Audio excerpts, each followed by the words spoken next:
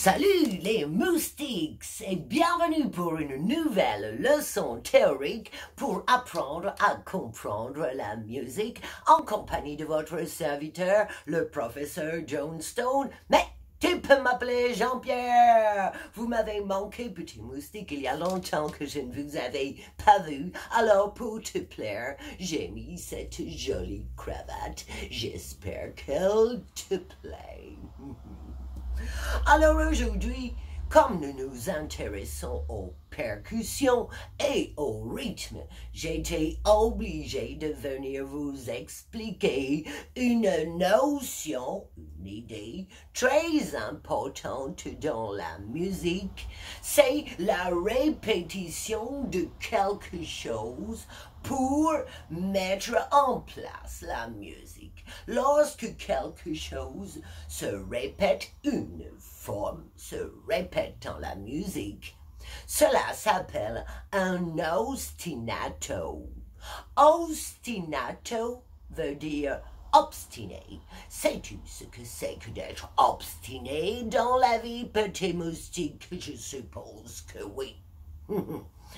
Obstiné veut dire faire encore et toujours la même chose de la même façon. Eh oui, les musiciens sont bien obligés de faire la même chose plusieurs fois pour que la musique puisse se construire. Si on ne jouait qu'une chose une seule fois, alors on serait perdu. Eh oui. Je vais te montrer les trois sortes d'ostinato qui existent dans la musique. Les trois façons dont quelque chose se répète et tu vas comprendre à quel point l'ostinato est important.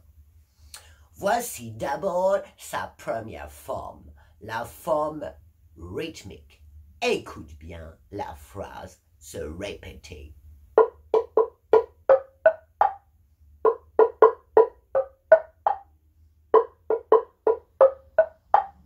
Tu as reconnu tout. Cette chose qui se répète, ce rythme, pourrait être joué par toutes sortes de tambours. Il formerait la base sur laquelle les autres instruments viendraient jouer. Alors là, la forme de l'ostinato, la première, est rythmique, mais elle peut être aussi mélodique. Pour ça, je prends cette superbe guitare. Écoute bien, je vais te faire entendre la répétition obstinée d'une forme mélodique, une mélodie qui se répète.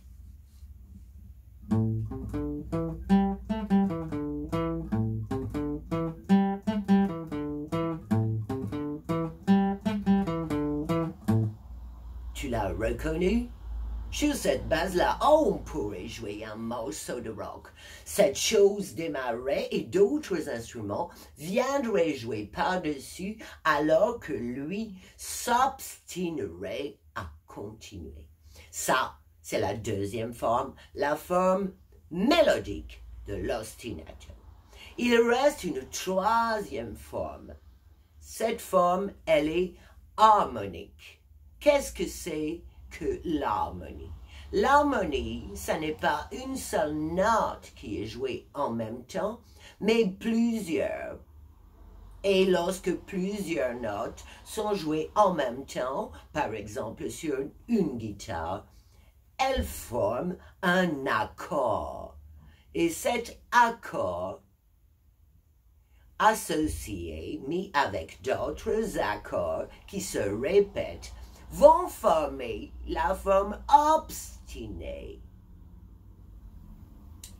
Écoute bien, comme dans un morceau de musique, écoute se répéter la forme harmonique de l'ostinato.